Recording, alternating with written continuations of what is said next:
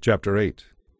Then the Lord said to Joshua, "Do not be afraid or discouraged. Take the entire army and attack Ai, for I have given to you the king of Ai, his people, his city, and his land. You will destroy them as you destroyed Jericho and its king.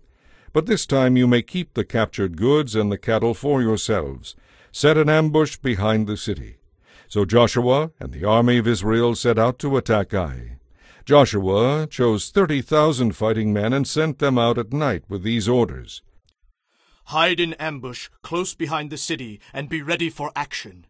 When our main army attacks, the men of Ai will come out to fight as they did before, and we will run away from them.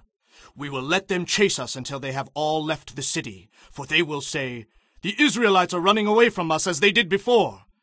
Then you will jump up from your ambush and take possession of the city, for the Lord your God will give it to you. Set the city on fire as the Lord has commanded. You have your orders." So they left that night and lay in ambush between Bethel and the west side of Ai.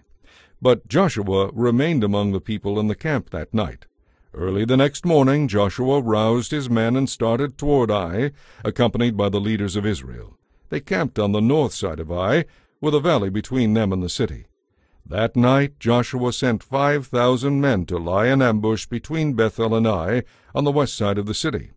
So they stationed the main army north of the city and the ambush west of the city. Joshua himself spent that night in the valley. When the king of Ai saw the Israelites across the valley, he and all his army hurriedly went out early the next morning and attacked the Israelites at a place overlooking the Jordan Valley. But he didn't realize there was an ambush behind the city. Joshua and the Israelite army fled toward the wilderness as though they were badly beaten. All the men in the city were called out to chase after them. In this way they were lured away from the city. There was not a man left in Ai or Bethel who did not chase after the Israelites, and the city was left wide open. Then the Lord said to Joshua, "Point your spear toward Ai, for I will give you the city." Joshua did as he was commanded. As soon as Joshua gave the signal, the men in ambush jumped up and poured into the city. They quickly captured it and set it on fire. When the men of Ai looked behind them, smoke from the city was filling the sky, and they had nowhere to go. For the Israelites who had fled in the direction of the wilderness now turned on their pursuers.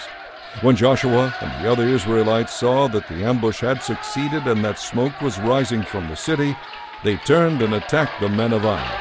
Then the Israelites who were inside the city came out and started killing the enemy from the rear.